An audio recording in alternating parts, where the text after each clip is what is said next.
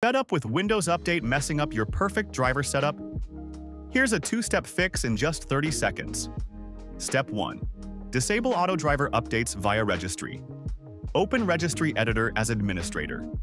Now, navigate to H key local machine, then software, then policies, then Microsoft and Windows. Now create a new key called Windows Update. And inside, create a new D-word value named ExcludeWUDriversInQualityUpdate and set it to 1.